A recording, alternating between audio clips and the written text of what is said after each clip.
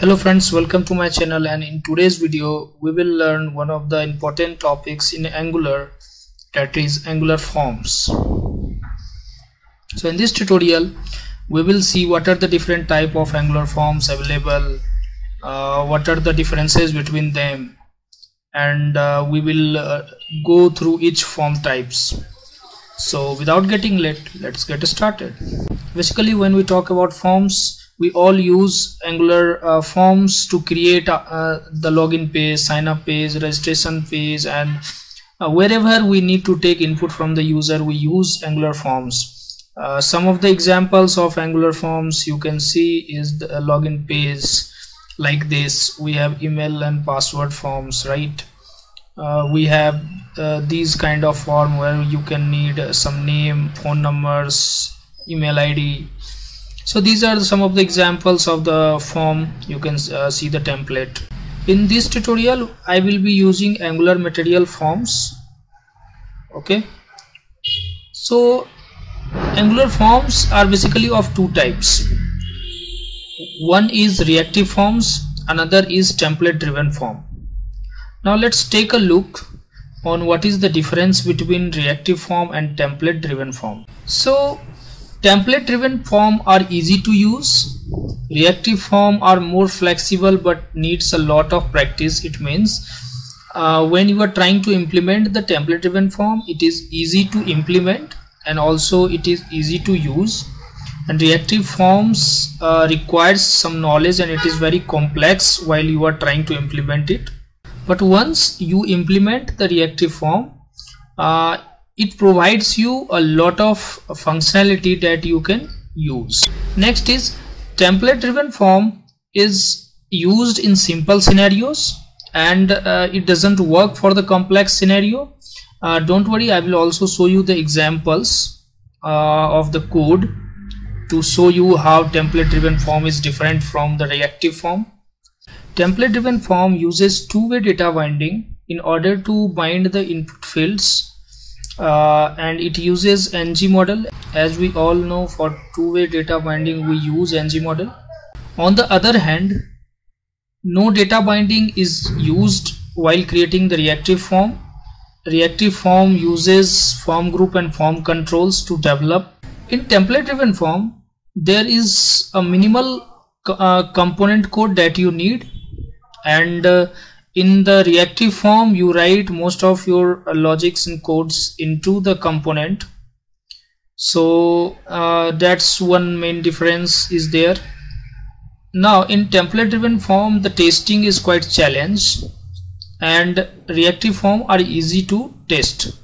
So if you ask me, I will prefer to use reactive forms because once you get to know how we can implement the reactive form, it makes it easier to handle the complex scenarios, and you can use reactive forms to develop the forms which are unit testable. So let's get into the code so that we can exactly know what is the difference. Okay, so what I have done, I have created a two component. One is reactive form, another is template driven form. So if I go to this reactive form and in the HTML, if you see here,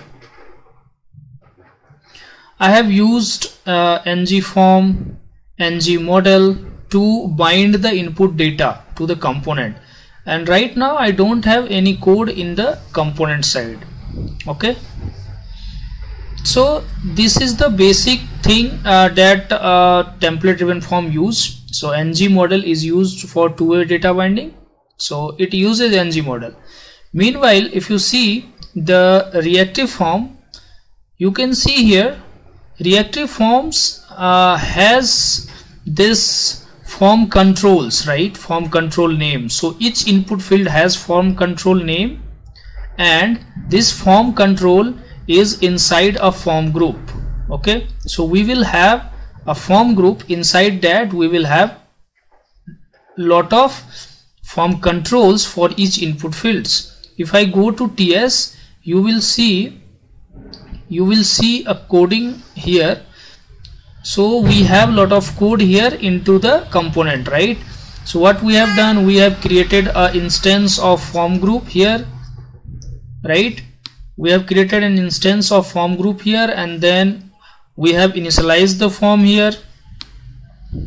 We have created an instance of form group, and inside that we have different form controls for each input fields. So, and then we are submitting data on submit method. Okay, so this is the overview of how the code in reactive forms look and how the code is template driven form looks. So the basic difference is template driven form uses ng model in order to bind the data from input field to the component, and reactive form uses form control and form groups. You can see there is a lot of code in the HTML, so it is easy to write code in template driven form, while in the reactive forms we use form controls and form groups. So you need to understand the concept of form control and form group. It is not that easy, but for the complex scenario reactive form is good. Okay, I haven't added form validations, and a lot of things are there, but for the basic idea you can understand that reactive form uses form control and form group, while template driven form use ng model for data binding. Okay.